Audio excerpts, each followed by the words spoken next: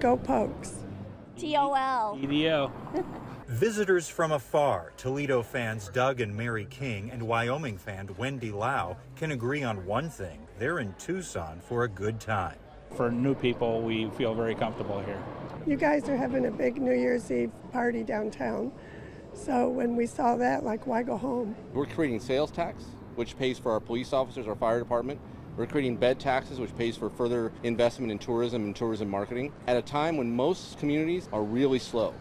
Ray Flores owns the Monica across the street from where the Taco Bell New Year's Eve downtown Bowl Bash will be, with a taco touchdown at midnight and fireworks launched from the top of the building. I think downtown will be great. Yeah, we've got a good setup down here. It's going to be a lot of fun. We have more control over how many people are entering and how people are getting into the space. We've got plenty of security at the event. We have private security and TPD involved. So it's going to be a great event. We want to make sure everybody's safe and enjoying the time downtown. The Barstool Sports Arizona Bowl Executive Director Kim Adair expects up to 15,000 people at the event downtown, where Tucson Police will have its normal deployment.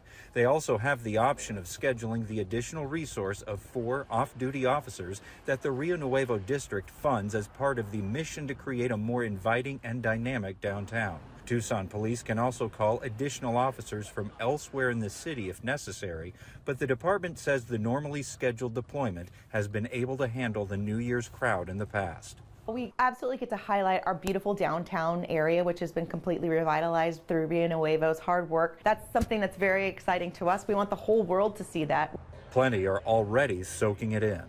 It's beautiful. It's wonderful.